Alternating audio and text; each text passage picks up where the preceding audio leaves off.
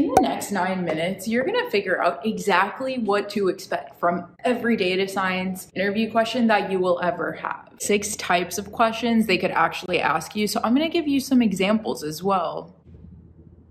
Real examples of questions from tech companies and startups that I personally interviewed for. Grab a notebook and let's get straight to it. Hey guys, I'm Priya. I'm a data scientist at a tech startup under Uber called Drizzly. I majored in astrophysics at the University of Chicago. I love posting education things on YouTube, so don't forget to subscribe if you're new here. And big thank you to DataCamp for sponsoring this video, but more on them later. Let's get straight into the 6 different kinds of buckets of data science questions that you're gonna see throughout your interview lifetime. There's generally gonna be 3 to 6 rounds, starting from an initial coding assessment, SQL stuff, to case studies, to behavioral questions, to rapid fire questions, even whiteboarding sessions and full-on presentations of your take-home. So there's a lot to get into. The first bucket is gonna be your coding assessment or screening assessment. I'd like for you to think of this as almost like a very basic data science skill, just showing them that you're even qualified to be applying to this role. So usually they're gonna just send you an assessment to finish on your own time or a timed assessment. This is probably gonna be like one of 3 things based on my experience. The first is a SQL question. They just want you to do some joins and they're gonna give you an assessment that's mostly SQL, pulling your own data, doing all of the data manipulation, sometimes even as complex as window functions and self joins to manipulate the database you're working with. I don't think it's like actually complicated stuff, but you will have to brush up on your SQL for the initial assessment. Usually this is something that's the easiest part of data science, so they ask you really quickly just to filter out people who may not be a good fit for the role. The second type, which I think is the most prominent, is a Python leak code question, just like a self-assessment that you're gonna have to do within 20 to 30 minutes. I'll go into examples in a minute. The third, and this one is extremely common when it comes to startups, but sending you a basic data set, something from the company that you're actually gonna have to work with, and they're gonna ask you to do something very basic with it. So an example of this, which I've gotten as a first round, almost like a screening interview, was a full complex data set that wasn't cleaned at all. So we had to clean the data set and throw it into a simple regression model. Then we had to use different statistical measures to explain what we see from the regression, because you're putting real data through this regression that the company is giving you. So what are the results? And it's not just, hey, this is an 89% accurate regression model, which means nothing. It's really about whether the variables are actually linearly correlated. Why are they? Why are they not? It really depends on the kind of data. Is it CPG data? And you have to use the right metrics to measure the impact of this. Maybe root mean squared error is a better metric because it's in the same unit as the y-axis. Maybe everything is a price, right? And you need to know what the error bar is for a plus or minus in the price. So then you would use RMSE instead of MSE or R squared. So there's like a lot of different metrics that you could potentially use. So I think that's just to see if you could do a very basic thought experiment and use data from the company itself. But you know, a lot of companies are even worse, especially if it's a larger company. They're just gonna give you a leak code question. Generally like a leak code easy that just requires like a while loop or maybe a recursion, but I don't think you would see something like that in your first round. One first round leak code question I got in the past was happy numbers. It's generally just gonna be an algorithmic question where you have to talk through your thought process, or if they just send this as a screening assessment, you just do it and send it back to them. The next section is behavioral questions. I think that this is going to be incorporated throughout all of the rounds you potentially have with the company. If they have a good culture, they're going to ask you a lot of behavioral questions. That's something you should keep an eye out for, because some companies barely ask me behaviorals and they were bland companies. It was not fun interviewing with them. So for behavioral questions, there's a very easy strategy. It's going to take you maybe 2 to 3 hours of your time to prep for this, and you will be done after that. So I'm going to add a couple links of the most common behavioral questions you can get in interviews across tech down below. And for every single question, think of a story or a project from your past that would answer the question. Like the way you prepare for behaviorals is by knowing your answer before they even ask you. If they're going to ask you about a project that you had to extend deadlines for because things didn't go right, that's something that like I've been asked so many times in different ways. I have a specific story for that. I have specific reasons as to why it got delayed. I had results of like how we fixed that delay and the planning process that I went through when unexpected things happen throughout like a larger data science project. So you really have to have a game plan for how you're going to answer these questions. A great method is just the STAR method. You want to answer the question, but you also want to give them extra information about yourself in the process, about how you're always on top of your stuff, what the results of your projects are, and how you think about others in the company and how you're a collaborative person. So having a different story and a different project associated to different questions is really going to help you in the preparation process. And you have the ability to communicate your results, the problems you face. Communication is very important in data science. So yeah, that's it for the behavioral section. Just want to take a second to thank our sponsor of the video, DataCamp. This is such a great platform to learn everything you need to know for data science interviews, brush up on topics that you already know, but also really within a 4-hour course, learn an entirely new concept in data science that could help you stand out, whether you're going to use it to create a new project and put it on your resume, or whether it comes up in talking points with your interviewer. Being a self-starter is the most important thing in data science, and there's always so much to learn. And DataCamp offers 350 specialized courses for you to really build up your data science toolkit. Not just reading the concepts, but really applying those concepts in a very data-driven way with different data sets that are already integrated into the platform. So if you are interested in using DataCamp, definitely use my link in the description and the pinned comment below to get the first chapter of any DataCamp course for free. Thanks so much, DataCamp, for sponsoring this video, and back to the rest of the stuff. The third type of initial first round style things that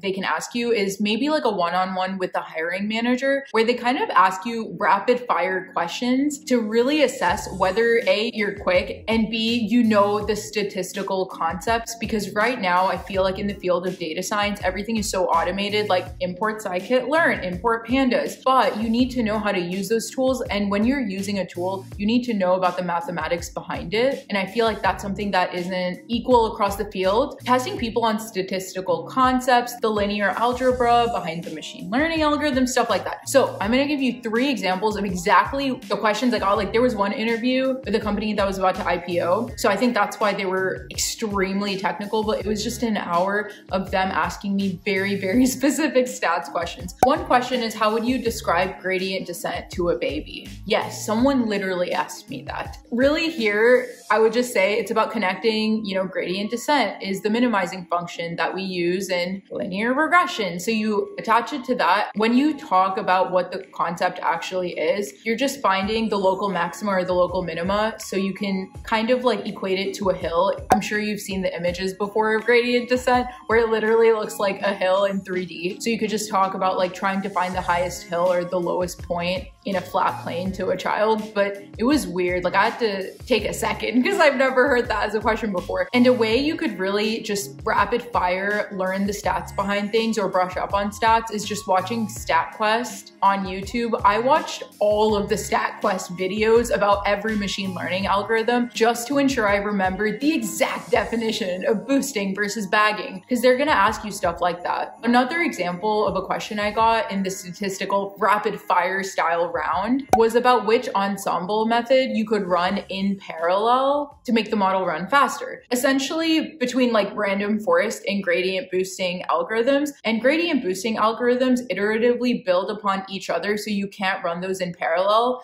But for random forests, you actually build all of those trees out individually, and one tree does not depend on the other tree, and you take the average of all of that to get to the end of the model. Random forests are something that you can build in parallel, and the model could run faster if you parallelize that. But with gradient boosting, that's not an option. So that's something you do have to think about when you're putting a model into production, right? Maybe gradient boosting and random forest, they're both the same level of accuracy for the data you're going for in a classification model. But there are a lot of things that you have to think about past that. And those are the kinds of questions that they might ask you in a rapid fire round. It was a little intense. The second round, I would say like going into the second round, there are 2 buckets of things. I would say you could have like a very large in-person coding round, like probably a Python LeetCode medium, where you finish behaviorals, you finish the initial assessment, rapid fire rounds. They know you're good at the stuff you do. The next step building upon your foundation is really like, how can you think through larger questions? So it's going to be like a LeetCode medium, but there's going to be 3 parts to it, and you can't answer the 3rd part without doing the first 2. That's really where, if that's in person or on video, you have to talk through every single thing you're thinking through. You have to comment in your code. You have to ask a lot of questions about the data. If you don't understand something, you ask them.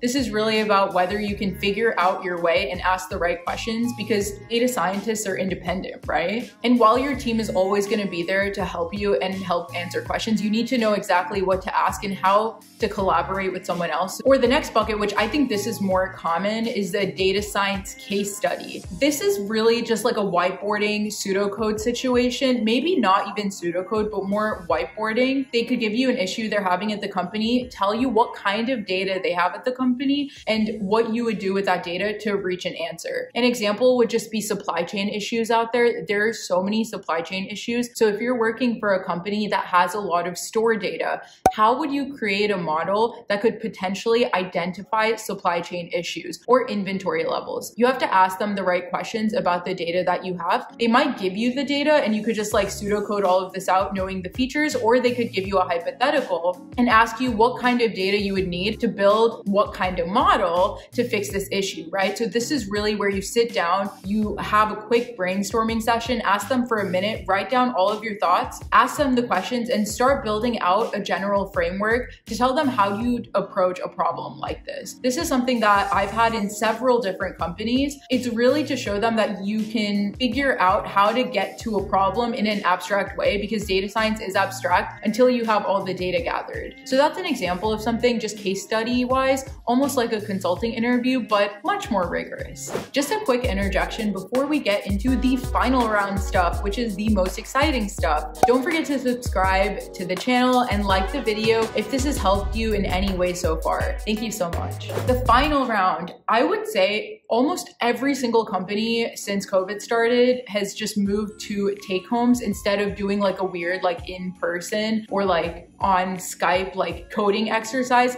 It's just really awkward coding when people are looking at you. So a lot of people do take homes now. And I've had so many take homes, like, you know, each take home takes about 5 to 8 hours. But this is almost a mix of the case study work I talked about as a potential question or pseudo code thing that they could ask you. They're gonna give you a bunch of data, they're gonna give you a problem, and they've seen this assessment done 20 times, 30 times, 40 times, right? They wanna see how you're gonna approach this. And it's probably with data from the company itself. So you're looking at real data, potentially solving out a real project that was an issue at the company or potentially is still an issue. This is where you really have to take a good methodological approach where you comment in all of your code, you're as clean as possible in the pipeline, and you follow all of the steps. Usually this is a machine learning based question that they ask you. So the first thing, data cleaning, data exploration, like the first thing you need to do is explore the data, look at the correlations within the data. That's step one in a Jupyter notebook, right? Make sure you use Markdown, make everything clean and understandable, put some visuals so that they know that you've really thought about this. Then go into the data cleaning aspect. Instead of just randomly like throwing in all of the things to clean the data, why don't you create little functions, each one cleaning a different part of the data? And you can always reuse this for like other take homes, right? I'm just saying. Talk about why you're picking specific models in the Markdown, and then go into the metrics of evaluation. These need to be thought through. You can't just pick whatever random metric like accuracy score. Maybe precision is more important than recall in this case. So plotting out confusion matrices, and you want to distinguish yourself from other people. So I think adding as much detail as possible in these take homes is important. So I actually had a project,